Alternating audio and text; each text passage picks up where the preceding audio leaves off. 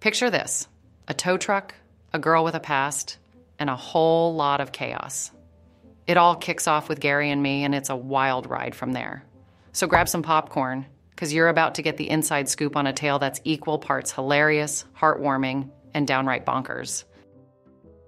So the film opens with this tow truck guy, Gary, rolling up to my place to snatch my car. Yeah, the very same Gary I ghosted after a whirlwind fling. Awkward, right? But just when I thought things couldn't get crazier, out struts this dude from the night before.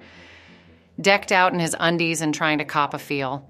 Let's just say my appeal to Gary's emotions goes out the window.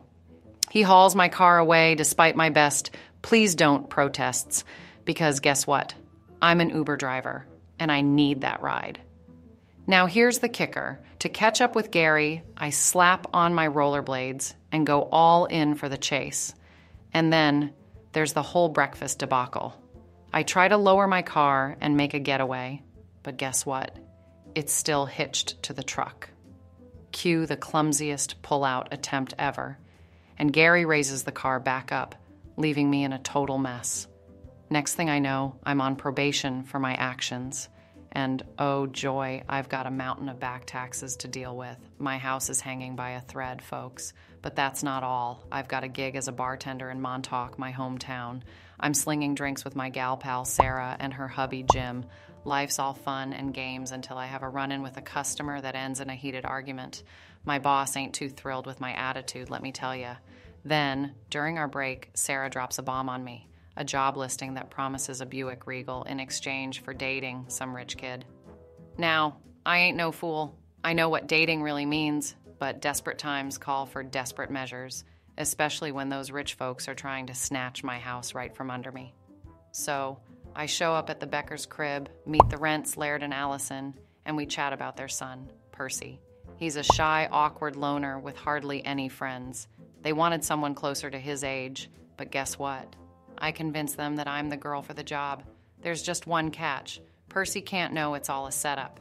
Now, Laird and Allison want me to find Percy at a dog shelter and, well, seduce him. Things get awkward real fast, and I end up driving him home in Jim's van. He maces me. I explain myself. Ouch. And we agree to go on a legit date. But my old classmate, Doug Kahn, swoops in, trying to sell my house. I send him packing because, hey, I'm still determined to save it. Now, Percy and I go on a proper date.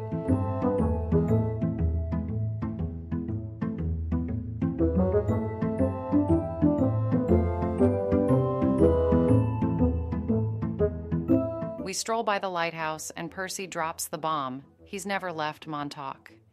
He's lived in the same house with his folks, and his dad basically gave it to him to get out of their hair. We also meet Percy's former nanny, Jody. Let's just say he gives me the creeps. Later on, Percy and I hit up a fancy restaurant for a pseudo-prom night. He surprises us all by playing the piano like a champ. She'll only come out at night. Then, this girl from Percy's school, Natalie, shows up and gets a bit too friendly for my taste. I get all protective, but Percy insists on going to her party. I've got a bad feeling about this one, folks. We roll up to the party in a limo, and I'm wading through snooty teenagers to find Percy. It's a mess, but I finally locate him in bed with Natalie. He's sick from booze and ibuprofen and ends up accidentally punching me in the throat. We get kicked out, and Percy wants to get it on, but he's too wasted. I put the brakes on that, let me tell you. Laird and Allison notice Percy's newfound upbeat attitude, but he drops a bomb. He's ditching Princeton to stay close to me. I get a call from Percy while they're discussing this, and he overhears me talking about the car without all the relationship fluff. He's heartbroken, and things are a total mess. Percy invites me over for lunch to meet the Rents, and things get awkward, especially when he and his buddy Crispin mess up their car. We decide to get it over with and, have sex. But it's a disaster, to say the least.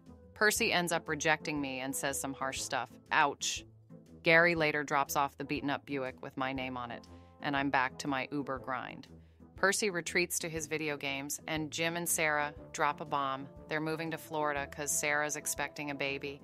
I'm feeling all alone now, so I finally cave and decide to sell my house to Doug. He's over the moon, and I'm starting to plan my move to California. But wait, there's a twist. Percy's at a Princeton mixer, and I decide to go find him. He's still not ready to talk, so I jump on the hood of his car, and we end up in a wild car chase. We reconcile, and I spill the beans about moving to California. Percy's happy for me, and I surprise him by adopting Milo. And that, my friends, is the roller coaster of a story I've been through. It's been a wild ride, but hey, isn't life always full of crazy twists and turns?